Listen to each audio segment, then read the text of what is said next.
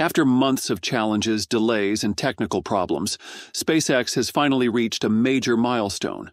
Elon Musk praised the achievement, calling it excellent work by the team.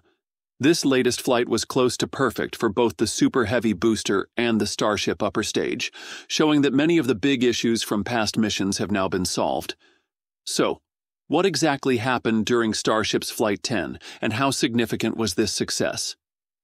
Let's break it down. It had been 3 months since the previous launch attempt, and after 2 launch scrubs, emotions were running high.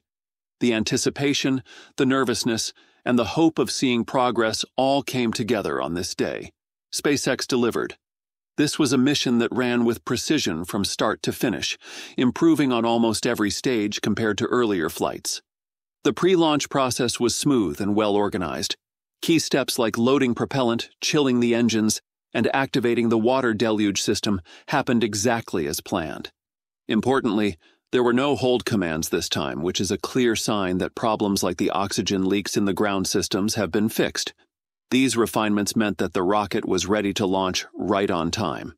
When liftoff came, all 33 Raptor engines of the Super Heavy booster fired, producing over 7,000 tons of thrust. The rocket rose from the pad, showing that it can not only generate enormous power, but also maintain a stable climb. At 1 minute and 33 seconds into flight, one engine in the middle ring shut down. This was a setback, as it reduces thrust and shows that reliability still needs improvement. However, the booster continued on course without any major impact from this issue.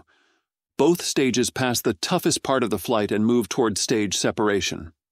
At 2 minutes and 50 seconds, the outer and middle engines shut down, and the hot staging system, where the upper stage engines ignite before separation, worked smoothly. This allowed Starship to separate cleanly and continue its journey. For the Super Heavy booster, the hot staging improvements allowed it to perform an active flip maneuver, using the thrust from the upper stage to help reorient itself. This move saves fuel and increases efficiency for future missions. The booster then began its boost-back burn, but the earlier damaged engine did not restart. After stabilizing, the middle ring engine shut down, leaving only 3 engines for the return. By 4 minutes and 45 seconds, the hot staging ring was released, and the booster descended at a steeper angle than in Flight 9. As it neared the splashdown zone, 13 engines ignited for the landing burn, but the damaged engine failed again. To balance the thrust, one middle engine was left running alongside 2 inner engines, testing a new possible backup landing method. The booster reached the ocean, but onboard cameras cut out before impact. External footage later showed that it exploded on contact, which was expected since it was never designed to survive an ocean landing. Meanwhile, Starship's upper stage, Ship 37, began its mission. This vehicle had faced problems in earlier flights, such as vibrations in the engine section, fuel leaks, and hardware faults. None of those issues appeared this time. 17 minutes into the mission, the payload bay doors opened successfully, something that had failed before. 2 minutes later, the payload dispenser moved into place, and at 19 minutes and 11 seconds, Starship deployed payloads in orbit for the first time in its history. Over the next 6 minutes, all 8 simulated Starlink satellites were released one by one without any issues. The system worked so well that it looked like SpaceX had been using it for years. This marked Starship's first real step in building orbital infrastructure. The next test was to restart the engines in orbit, which is essential for refueling and deep space missions. At 34 minutes into the flight, preparations began. At 37 minutes and 51 seconds, 3 sea-level Raptor engines extended into position. One engine fired for 3 seconds, then shut down as planned. This confirmed that SpaceX can now perform controlled engine restarts in space. About 40 minutes after launch, Ship 37 began its return to Earth. Observers noticed some damage to the lower part of an aft flap, where pieces started peeling away. Re-entry heating put huge stress on this part for over 20 minutes, but the design upgrades kept the damage contained and did not threaten the overall vehicle. As the ship re-entered, burning debris and ash could be seen from the engine area. Even with visible damage, the heat shield upgrades held up well. When the ocean appeared through the clouds, confidence grew that the vehicle would make it to splashdown. At 1 hour, 6 minutes, and 20 seconds, Ship 37 performed its flip maneuver using its flaps, then fired 3 engines to slow down. It straightened into a vertical position, descended, and touched the water. Moments later, it toppled and exploded, just like the booster. This was expected, as the ship was not designed to survive a water landing. In the end, this mission was a major success.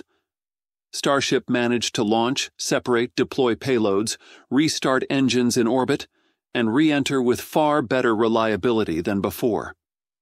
The only notable problems were the failed booster engine and the damaged flap, but neither stopped the mission from achieving its goals.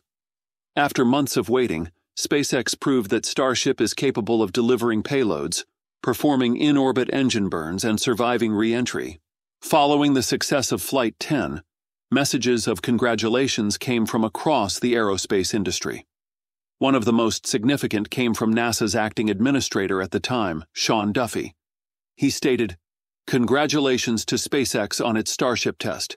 Flight 10's success paves the way for the Starship human landing system that will return American astronauts to the moon on Artemis 3. This is a great day for NASA and our commercial space partners." His statement highlighted the direct connection between this test and NASA's upcoming lunar mission, which will be the first crewed landing on the moon in over 50 years. Duffy's comments reinforced the confidence that both he and SpaceX President Gwynne Shotwell have expressed about Starship's readiness for this critical role. Artemis 3's success depends heavily on Starship, and each completed test moves that mission closer to reality. Another notable reaction came from Jared Isaacman, a billionaire entrepreneur, pilot, and close partner of SpaceX. Isaacman, who leads the Polaris program, remarked, "That was energizing to watch. Congratulations to the SpaceX team on an important test flight and real progress toward an interplanetary capability the world is waiting for." His words underline Starship's purpose beyond the moon. It is designed to form the foundation for missions to Mars and further into the solar system. With Flight 10 complete, focus now turns to future missions. Hardware for upcoming flights is already prepared, and Flight 11 could launch as early as September. There is also growing speculation that SpaceX may attempt its long-anticipated 2-stage catch, a maneuver that would see both stages recovered without touching down on land or water. While Starship draws global attention, the rest of the space industry continues to make significant progress. Rocket Lab, in particular, has been expanding its capabilities. On the 23rd of August, Rocket Lab launched its Electron rocket from New Zealand, delivering 5 satellites to a sun-synchronous orbit.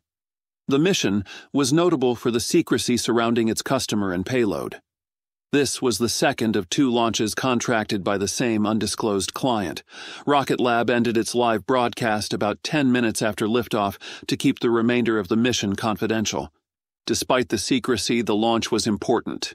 It marked Electron's 70th flight, placing it among the most frequently flown rockets in service today, behind only SpaceX's Falcon 9 in terms of active launch vehicles. Electron has become a reliable option for small satellite launches, and every successful mission strengthens Rocket Lab's position in the market. Rocket Lab's growth over the past 8 years, and especially the last 3, has been rapid. The August 23rd flight was its 12th launch of 2025, putting the company on track to surpass last year's record of 14 launches, with 4 months still left in the year. Even more impressive, every launch this year has been successful. However, gaps in the schedule, such as in January and July, highlight the need for a more consistent cadence to reach the next stage of growth. Looking forward, Rocket Lab is preparing to debut Neutron, a larger, reusable rocket designed to compete with Falcon 9 and challenge vehicles like Blue Origin's New Glenn, ULA's Vulcan, and eventually even Starship. Its first flight is still targeted for later this year, and its performance could define Rocket Lab's future role in the launch market. As SpaceX moves ahead with Starship's development and Rocket Lab pushes toward Neutron's debut, both companies are helping shape the next era of space access. Each milestone brings the industry closer to new records, more efficient launches, and deeper exploration of our solar system.